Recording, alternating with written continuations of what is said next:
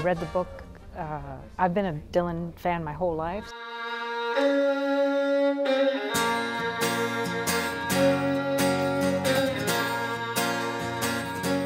I had been a big admirer of Connor's work. I'd seen Night Alive and The Weir and read some of his work, and I knew he was one of the great playwrights of our time.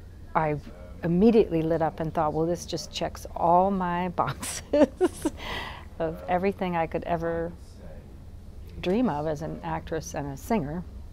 So I auditioned nervously, and then when I got it, I felt a real sense of kismet, like this is big in my life, this will be big, and it has continued to reverberate that way for 4 years now. You're like a rolling stone.